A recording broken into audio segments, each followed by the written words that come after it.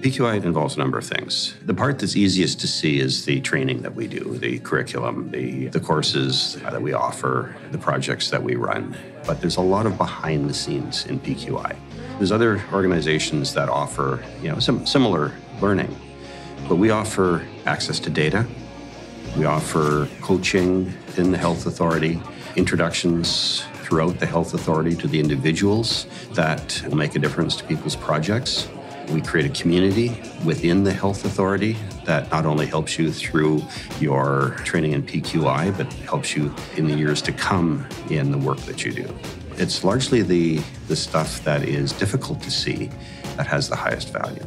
PQI has been really helpful in having an opportunity for those physicians to engage with the health authorities in terms of the work that the health authorities are looking to do in improving care and getting the physician voice to the table so that the physicians can truly participate in all the work that the health authority is doing and the health authority can understand more about what's important to the physicians. Clinically, it's really expanded. It's much easier to pick up the phone and talk with someone that you've met face-to-face, but also to be able to share ideas beyond just straight clinical encounters has been really rewarding from this experience. Because you're so busy putting out fires every day and working on quadrant 1 stuff, and quality improvement is kind of quadrant 2, like high value, but not high urgency, so it always gets put off, it seems like.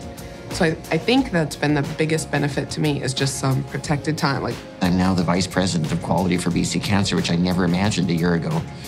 I'm talking to all sorts of interesting people, and it's been great for me because it's kind of given me a fresh perspective. I'd like to say that, it's not as much work as you think it's going to be.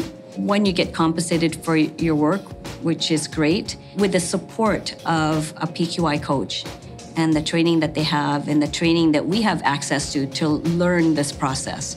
It's actually not as onerous as you would think, and it's very satisfying when it results in change and improvement. Well, fundamentally, patients are the ones that encounter the gaps in care. We aren't always aware of those gaps because we don't live the journey that they're living. We really need to know what those gaps are from patients and families' perspectives before we can think about what the important things are to improve. It's really culture. I thought it would be much more working on technical aspects of quality improvement, learning about run charts or different measurement tools and that sort of thing. Yes, that was there, but I think it's the cultural change piece that I never really appreciated just how much goes into it. To have the health authority develop a healthcare system without doctors makes no sense. Having doctors develop a healthcare system without the health authority makes no sense.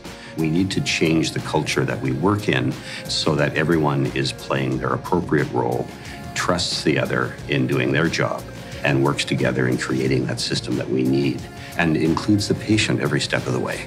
It really is a partnership and it's teamwork, and it's only together that we're going to be able to make those changes.